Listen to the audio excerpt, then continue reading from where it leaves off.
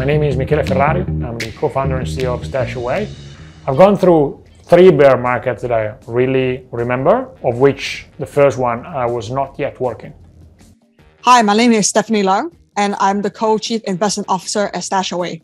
Number of bear markets, 4. Hi, I'm Nandini Joshi. I'm the COO at StashAway. I've gone through 4 bear markets in my life so far. Hello, my name is Alex. I'm the Chief Product Officer here at StashAway, and I've been through 3 bear markets. The first bear market was the tech crash in 2001, but at the time I was still at university. So the real first bear market that I remember as somebody with savings, where I had to make decisions, was the global financial crisis in 2008. So I actually try to study as many bear markets as possible because the first bear market actually happened in 1692, which is way beyond our lifetime. But the actual first market I experienced was actually the tech bubble burst in year 2000. So my first bear market was in 2000. I had just graduated and joined a tech company. And obviously as the tech bubble burst, my company's stock went from $63 to $13 in just a span of less than 3 months. So my first experience in a bear market was actually during 2007 through 2009. In fact, I was just trying to find my first job, beginning in finance and trading specifically. And at the time, I was really at the epicenter of the crisis because I was working at McKinsey in New York, and I was actually advising one of the largest global banks, which obviously was at the very center of the crisis. And so I saw the markets go down and banks in kind of gigantic crisis. I saw the markets rebound. I did not have an investment plan back then. I was kind of a bit more casual in managing my savings. And I kind of watched the market go down and up without doing much. And looking back over the last 15 years, I've been thinking that I lost a gigantic opportunity. As of late 2022, if I had invested during the bottoming in early 2009, I would have made somewhere around 600% returns on whatever investment I made. So back then, I was just graduating from university with a computer engineering degree. Instead of getting the 15 job offers that we were all hoping for, companies were all cutting back aggressively on hiring if they weren't going bust. Luckily, I was still early in my career, and I decided that the best thing for me to do is actually invest in my own education. So I went on and got a master's degree in computer science from Stanford. Not knowing whether I would have a job going forward, what that uncertainty meant, was it made me a really big saver. But as soon as I did have a little bit of money saved up, I didn't want to leave it in the account. So I started to work on my real estate investment, since that's what I really understood. So that was my first investment I made, and I stuck to it to manage through a few years. The second thing I learned was that I have to think about how my skill sets grow, because investments weren't really going, as they do in a bull market. So the only way to really increase your savings or to improve your financial health was to actually improve your income, and that had to come from skill set.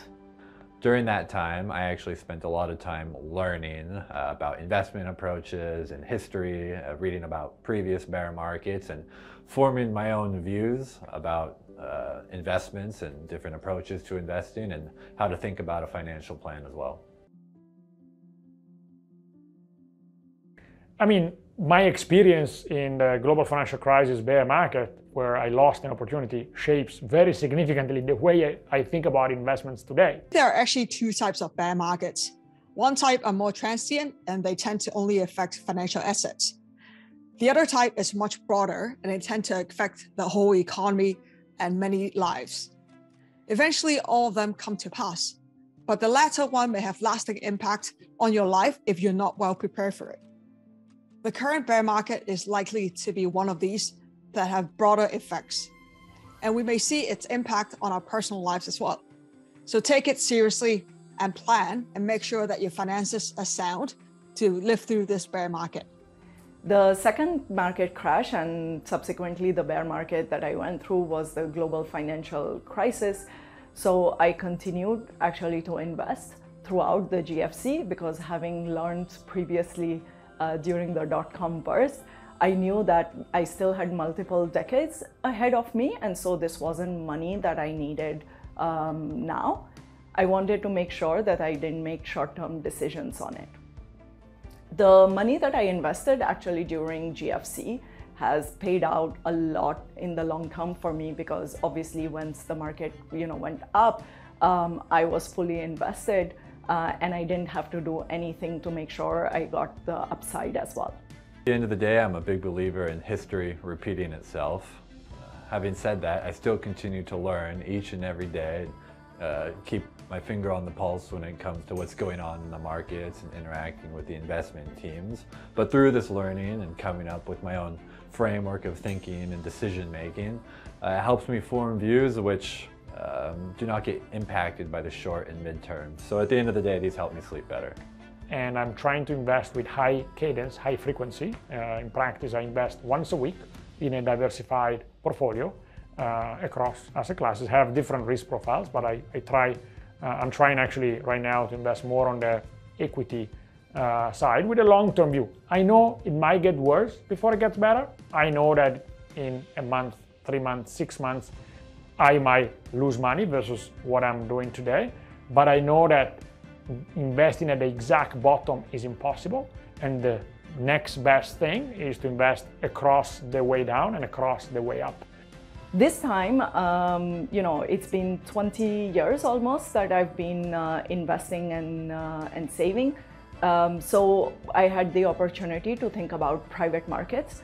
I've dabbled a little bit in private markets in the past due to exposure from a job, but this time I really wanted to make a strong allocation in my portfolio towards it.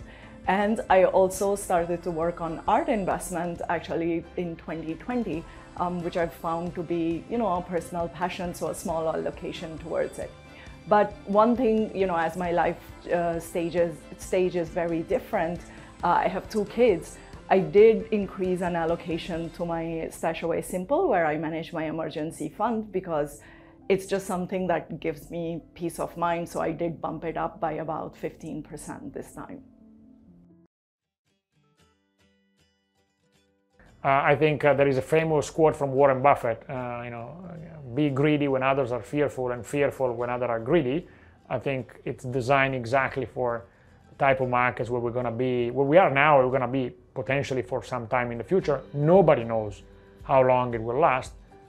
Everybody believes that one day it will stop and markets will rebound. And if you have a long enough time frame and you have a structured enough thinking about your investments so that you're not risking more than you can afford to risk, but you're simply putting at work some of your extra savings, this is a great chance to enter the markets when the markets are not overpriced.